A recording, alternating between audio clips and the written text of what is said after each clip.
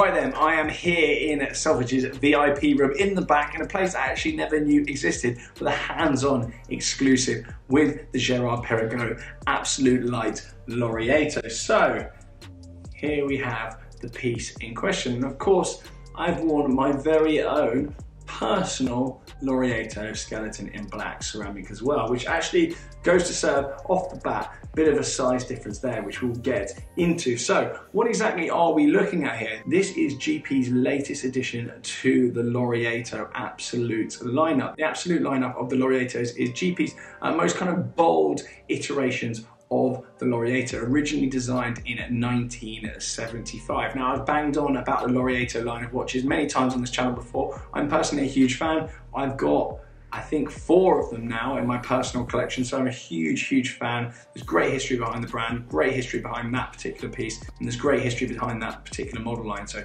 if you're really interested in all things Laureato, go back and check some of my original videos, including the video with this. But for now, we are talking about this, an 18-piece limited edition sapphire cased skeletonized movement variant of the GP Laureato Absolute Light. So many of you remember there's actually a previous version of this piece. It actually came out not so long ago with a different dial. Now that was limited to more pieces than this variant. This is actually the Bucherer special edition variant, and you can tell that because the dial on this is blue. Not only that, but the strap is also different on this, and this is not just any old rubber strap. There's some really clever bits and bobs behind this. So let's get into it and let's take a look why this watch is so special, and I'm so excited to see it. So unlike a lot of the rest of the Laureato lineup, this case is actually a 44mm and it's 11.6mm thick. Combined with the sapphire and titanium construction of the case, this thing has actually got a huge amount of wrist presence.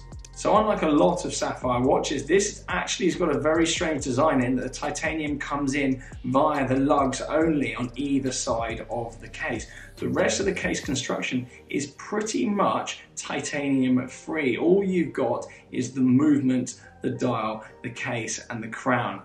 This allows the skeleton movement to be as visible as possible. Literally almost every single angle you look at this watch, you've got some of that in-house caliber in your eye line. It really is a spectacle to behold, and you really do need to come and check one of these out in person. So I don't know whether or not this will be doing exactly how this looks in person justice. Now, the main thing that I mentioned at the beginning of the video, the skeletonization on this movement, unlike the 2020 version of the Absolute Light Laureato, this has now got blue PVD on the dial to signify the fact that this is the Bucherer limited edition to 18 pieces. Moreover, it's not just a case of them putting their original kind of skeleton movement inside a sapphire case, like what I've got on my wrist here. It's not just a case of them recasing this watch and putting the same movement in it. They've had to make up for the structural rigidity issues that would come from putting basically a movement inside a piece of glass and actually completely revolutionize it. The blue PVD part you see in the movement is actually a really important structural element of this watch. It actually holds the whole thing together. The case itself stays true to the original 1975 design, and you can actually really pick up that iconic Laureato look from the case at a glance. So something that's really hard to do with sapphire watches is actually keep the traditional shape and be recognizable off the bat. Usually when you make a watch transparent, you really kind of lose the iconic shape a lot of the time of the watch, but not so much in this case. It's incredibly difficult material to work with, and they've worked around this so well with some really ingenious ways of keeping the whole thing together and keeping the whole thing solid. There are visible bolt holes in the bezel for the first time ever you see on a Laureato. You don't get that on the standard some steel, gold, ceramic variants, and they are on each corner of the octagon bezel. Despite being a sports piece, and it's not something that personally I would probably swim or do any aggressive activity in, being sapphire, I wouldn't want it to get a whack. Water resistance is down to 30 meters. Now that is probably enough to go swimming in, potentially, as long as you've done the crown up and you're feeling brave. But in terms of diving and whatnot, this isn't a diver's watch. This isn't something you would do vigorous activity anyway. So 30 meters water resistance, whilst it's a little bit below where a normal steel sports piece would be, at least you've got some reassurance that if you drop it in the sink, it'll probably be all right.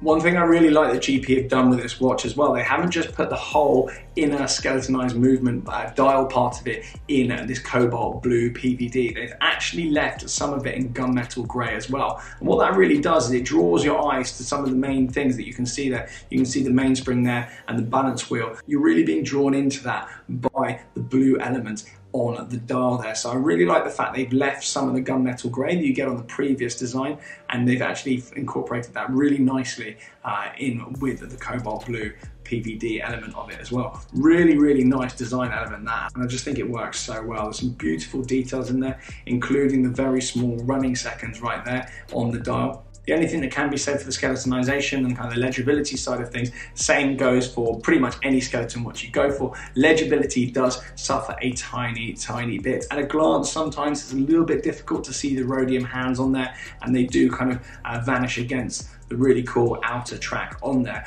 Overall though, I don't think that's really an issue. It's not something that personally I would care about. Indeed, I don't care at all because I've got 3 of these skeletons. I just think they're brilliant. They're amazingly made. The finishing is unbelievable. And it's not something that would ever bother me. Just look slightly closer if you do lose the hands on that. But that is something that people moan about.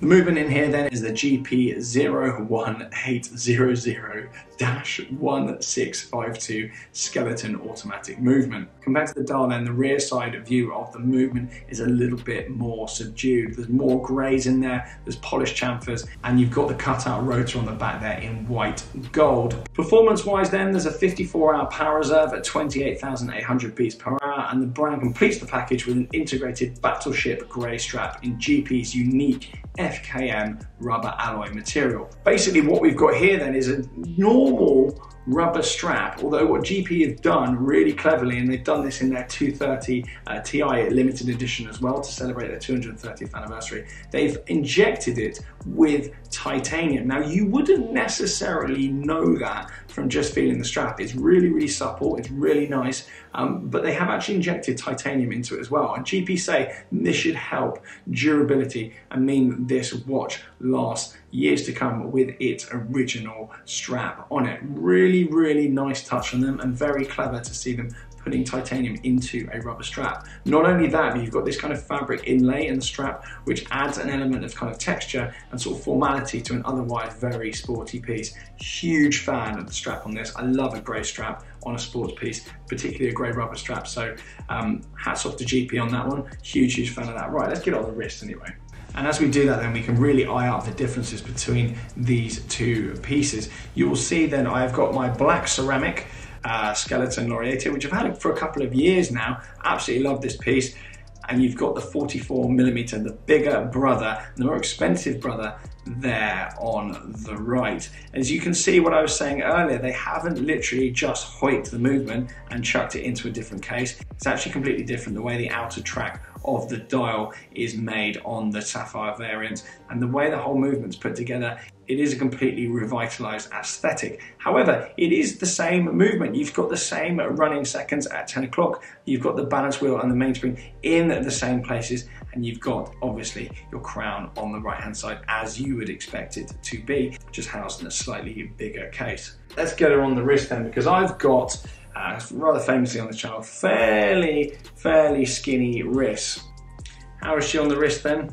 Actually surprisingly comfortable. I tend to err away now from, you know, your 44 mils a lot of the time with sports pieces, because I'm getting into kind of smaller watches, albeit the big Pilot I just bought recently bucks the trend on that. But it does fit surprisingly well. There's no overhang from the lugs, from those kind of titanium hooded lugs on the either side of the case there. It's actually surprisingly comfortable. The rubber strap's very supple, the lightness of the case, it all comes together in a really nice package, and it just fits so nice. There's a nice curving on those hooded titanium lugs, and altogether I'm a very big fan of this piece. Will I be adding it to my collection? The question on everyone's lips probably at this point, because I tend to buy everything I see. This watch is priced at £70,000. So let's have a little look.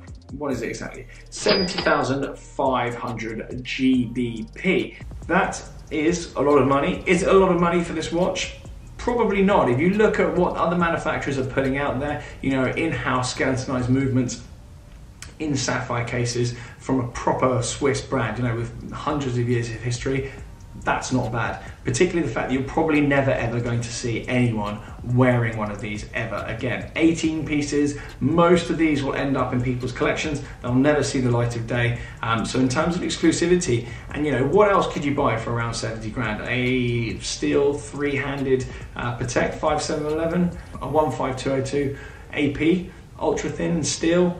To me, this represents more of an interesting watch. There's more for your money, there's more bang for buck, and it's more of an interesting piece. You know, you're not going to get anyone rocking around in even the standard absolute light Laureato, let alone this variant. So all in all, a very interesting piece, and I will keep my eye on these over the kind of the long term, because I do want to add one of these to my collection.